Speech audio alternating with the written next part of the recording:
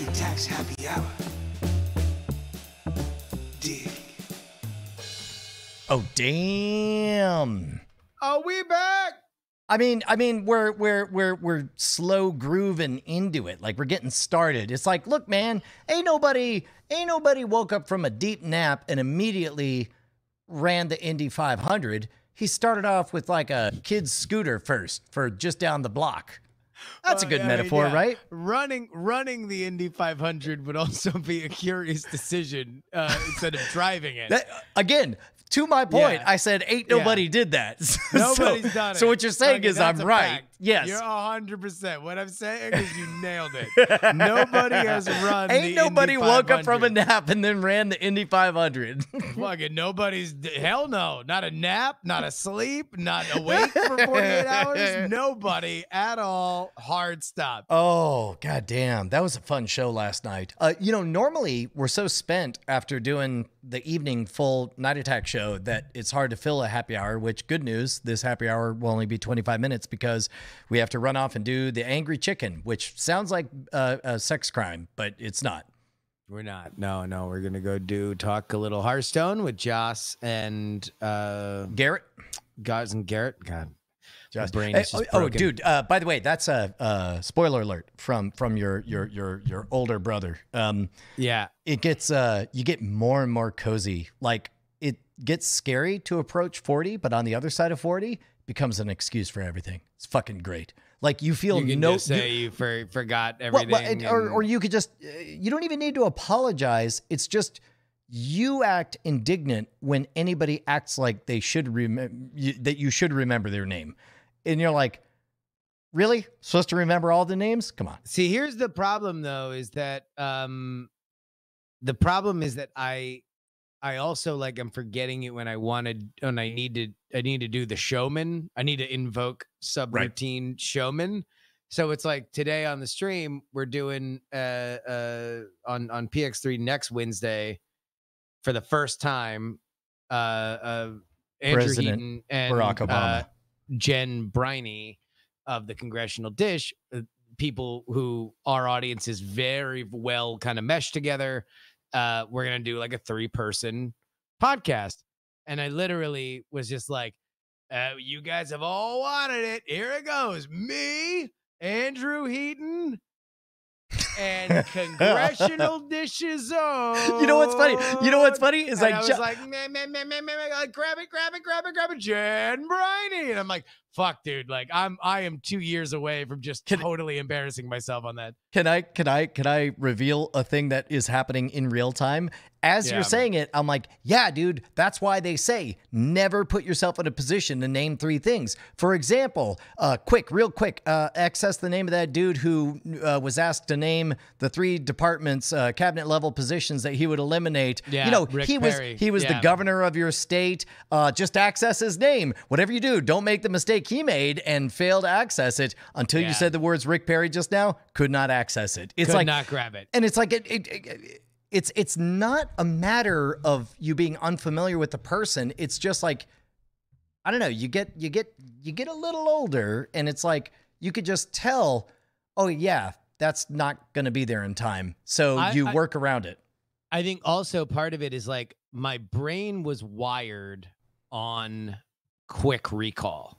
And when I had greater capacity in my brain, I could pull like all of them really fast. So my instinct is still to grab things really fast. It's to rely on the hardware, the scaffolding is what I think of. Not necessarily hardware, but the scaffolding. Like, you could always rely on, I'm the guy who can always retrieve the quick zinger in the moment. And so you just write that into the script. Instead of actually writing the zinger, you write down Justin retrieves quick zinger in the moment. And now I can still pull it as fast. It's just now it's highly likely that it's not going to be what I want to pull out every time. Right. So it's like we had one thing where this happened politically in the last couple of weeks. So Rick I'm on Perry. TMS. Sorry, I'm I on just TMS. now accessed it. That was his Just name. got It was Rick Perry. Yeah. I'm on TMS and they're like, oh, has anybody run for president, won it, lost, and then run again and won? And Wait, I was like, isn't Nixon one of those? he didn't win the first time. He ran and lost. He ran and lost. And then, Got it. Yeah. And then ran again. And there is one, but I said it was Cleveland. No, it was Garfield. I said it was Garfield. And I think I've been saying Garfield for 6 months now. Turns out it's Odie. It's not. It's not Garfield. It's Cleveland, despite the fact that Garfield was from Cleveland. And that's something that I've only later started relying on. And I'm pretty sure it's just to spare myself the embarrassment that I'd rather be the guy who knows fucking so much about presidents that you mistook the city that he came from for the man himself. Exactly, yeah. that I know. It's like, and I have been, weirdly, I've been to Garfield's grave in Cleveland. So I'm relying on that, not on purpose. Like I was randomly walking through like Cleveland and I stumbled upon Garfield's grave, but like there is, I now at that. And then what was the other thing? I had some other, Katie Porter and Katie Hill, two congresswomen, one of which has become very popular in progressive circles. The other was popular in progressive circles until she got busted in an embarrassing revenge porn throuple situation. Yeah. Okay. So help me out if I remember this correctly. Basically, she was dating people that worked with her and they were all cool with it. And then like at some point she left and her staff retained the password to Twitter and then decided to tweet from her official account. Like what a C word, basically. So here's what happens. She is young, attractive, rising star in progressive politics. All of a sudden, likely because of her disgruntled husband on the verge of divorce. Oh, that's right.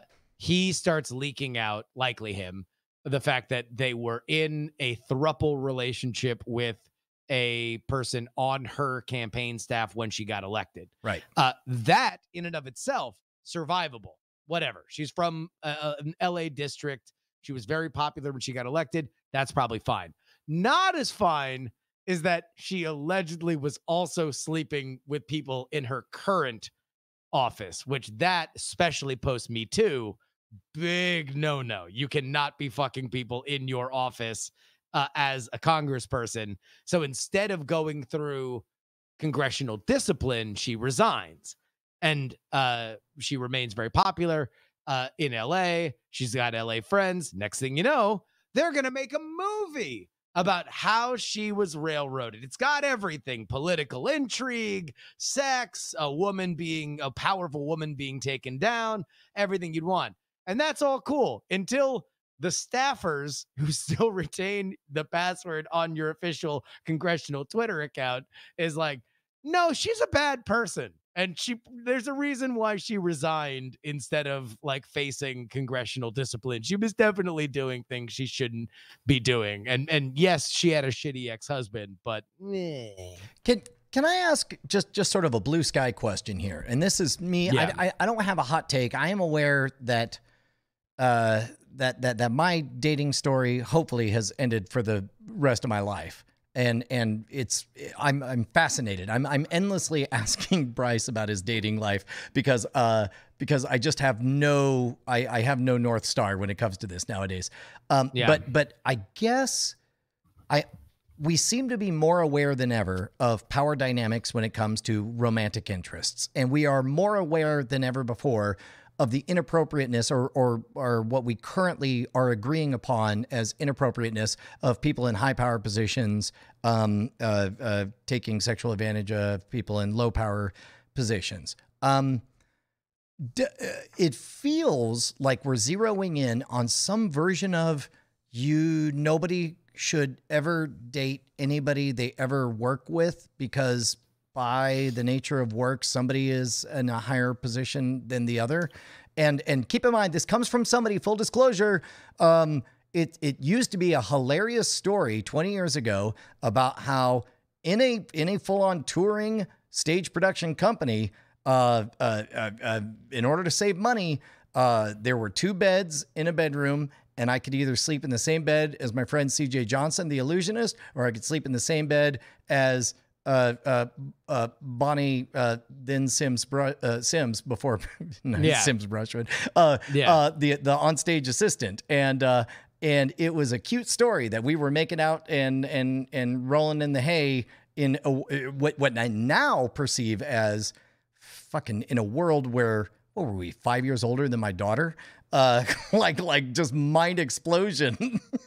Where are we at now? What are the rules on that? No. But you weren't her boss. CJ was the boss, and you guys were both serving CJ, right? Sure, but in our story, we fell in love, became married, and lived happily ever up until this moment, at least. But in another story, we would have a relationship, we would decide we weren't for each other, and then things would turn ugly, at which point, you know, who's to say who's at the higher power thing and whether or not we should both blame I don't CJ for leaving us unattended, or, you know.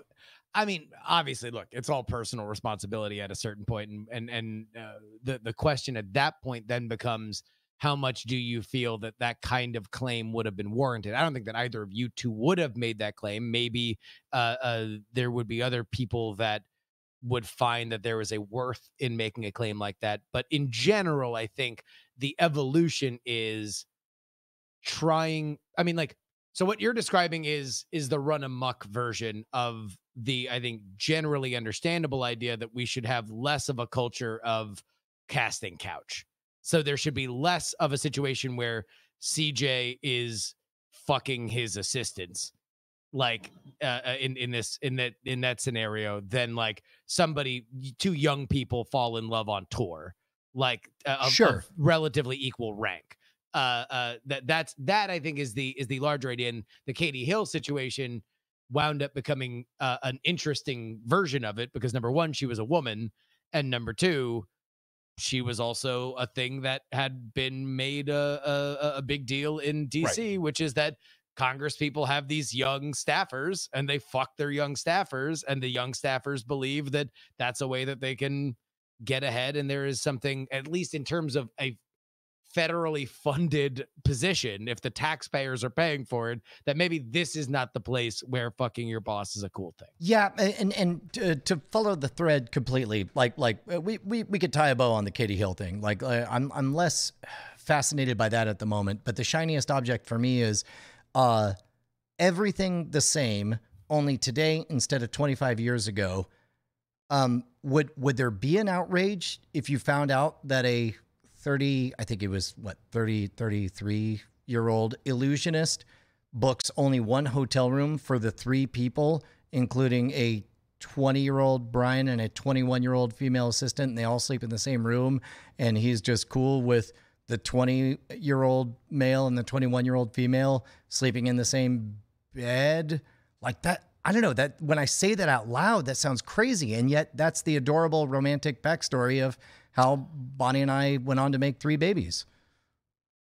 I mean, I think if people aren't on the, like, this is the sliding doors of all romance, though, right? Like that yeah, every romance could be forever or something that ends ugly. Like this is now, to CJ's point, I guess, yes, there would probably be more of a culpability if Bonnie was really uncomfortable. She was repulsed by Brian, and she was disgusted by the idea that she would have to be in bed with him.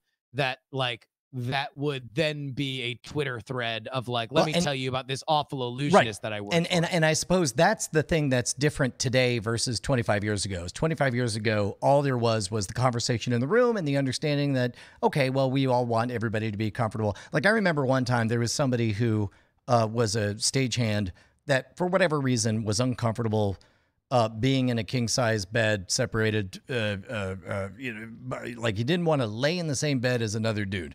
So yeah. I slept on the floor because I was like, I don't want to make you uncomfortable. I'll sleep on the floor, whatever.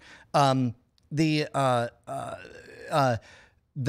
moment only existed in the discussion that we have and the memories we still carry. Whereas nowadays we live in a world where almost what really happened in the discussion and the understanding that people had is immaterial compared to what people days, months, years later decide they want to represent it as in terms of how comfortable they were or how vehement they were in expressing their discomfort about X, Y, or Z or whatever.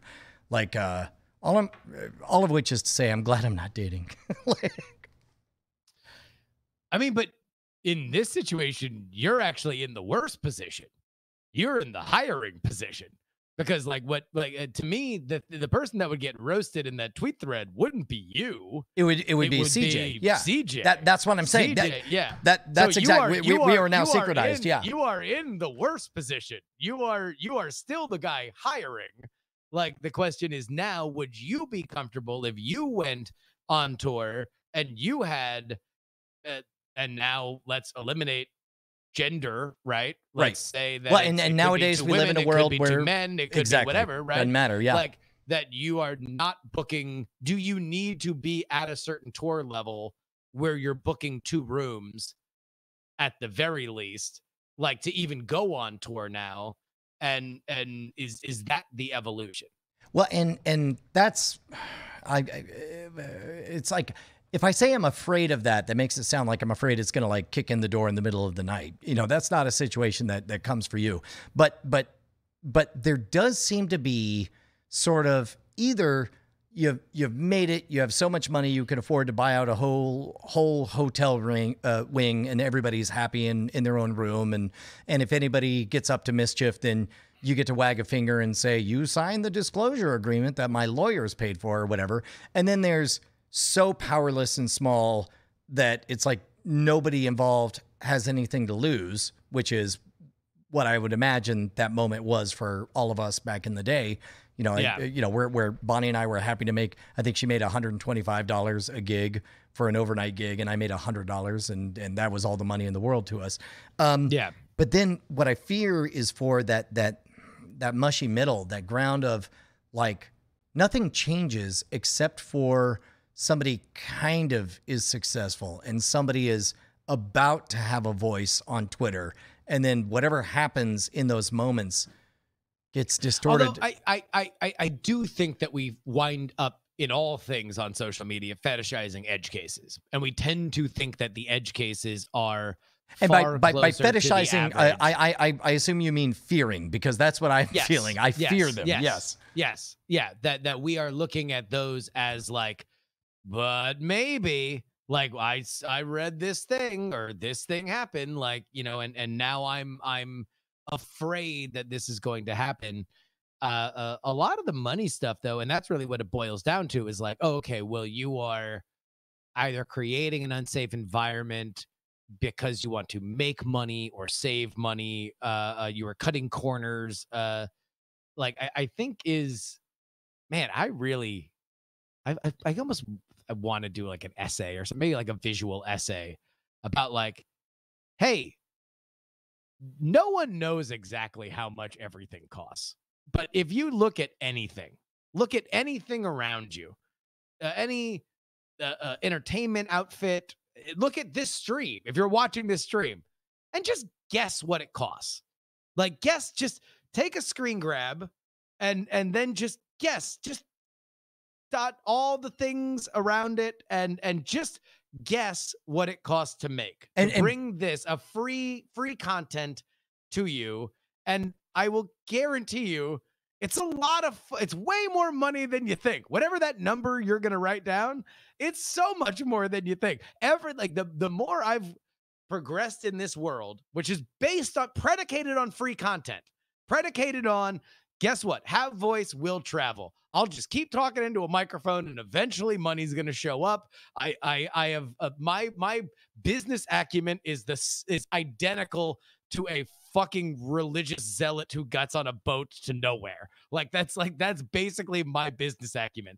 And what the further I've gotten along on this journey, and lo, God has provided and money showed up eventually, is that everything is fucking so expensive. It's so expensive. Every step of it is more expensive than you think. And every bit of profit is so slim. And in our line of work, almost immediately winds up falling back into the business one way or another. Well, and there's multiple layers to that. And I like the fact that up until the very end, you never mentioned cost in terms of dollars. You said, what do you think this costs? Because at the one point you're like, I don't know, you're a voice in my ear, and it was about 15 minutes. It was kind of like a good massage. You know, I don't know. What else were you doing? What are you going to play Gears of War? I don't know. Cost free. It's free. It's your time. And then it's like, oh, wait. Well, I don't know. I guess there's a camera. I guess. Okay. A whole month of internet.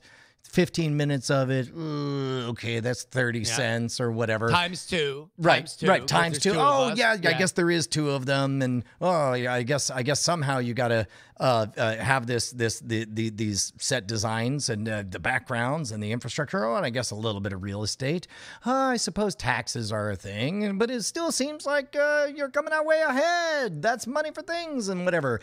And then you get into like, oh. Yeah, I guess you did buy insurance, and I guess you did buy liability insurance, and making sure that everything you say is complete.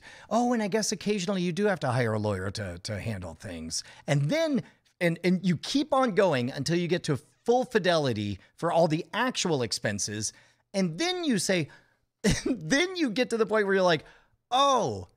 Yeah, I suppose if I was doing all this, I would want to draw a personal salary so that I could eat on a daily basis, and then maybe even save for retirement or whatever. And even then you get to the point. So imagine getting to full fidelity on all of that, and then wrap your mind around, oh, I guess every second you're live on Twitch, you're not out there climbing the Hollywood ladder, meeting with muckety mucks and pitching them your latest thing.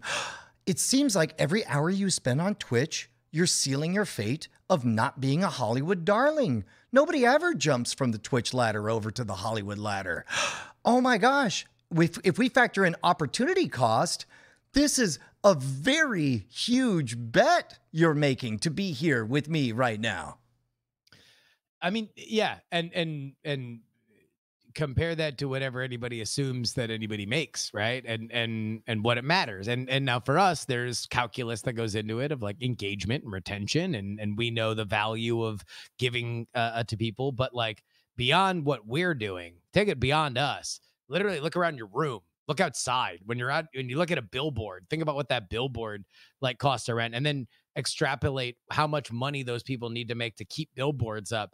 And just understand that the upper limit of that profit is always way lower than you think. But that's also one more thing. Or at least that's my experience. My experience is that everything costs so much more than you could ever imagine. Well, and you, I think you're teasing at the same thing that Whistle034 said in the chat, which is BTW, little thing called risk.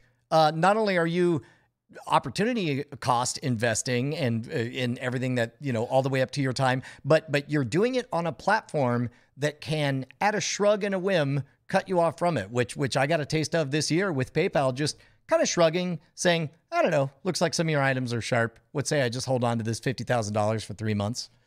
I mean, yeah, like, but my larger point wasn't to say that we're like heroes are struggling. No, we're martyrs. Like but we're rather, the best. Yeah. We're more important than everybody else. But rather just like whenever you see a business and whenever you're like, man, I bet you those people are making a lot of money. Are they? I want you to just in your head, just hear me saying, are they? Okay, so we have to run off and do the angry chicken. By the way, ICU says Dr. Disrespect has or had a TV deal. As people who have either had or will have again or been around TV deals, you're not making money on this. Yeah, no. What you want to know what you get out of having a TV deal is being able to announce that you have a TV deal. There was a day in time where you could go on the Tonight Show and you could do your tight five, and then somebody would give you a sitcom and you could buy a house. And that was 50 fucking years ago. Speaking of which, maybe that's a new item we'll have on scamstuff.com, is called the Type 5, and for $5 I will give you a TV deal, and you can tell everyone that you have a TV deal. You got a TV deal, kid. Welcome to Hollywood. Exactly. All right, look, we love you guys. Sorry it's a short one. We're just getting started. See you on the Angry Chicken. Happy hour.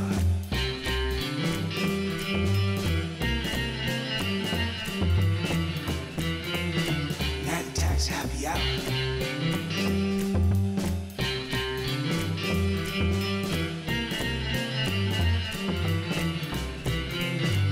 Natty Tax Happy Hour.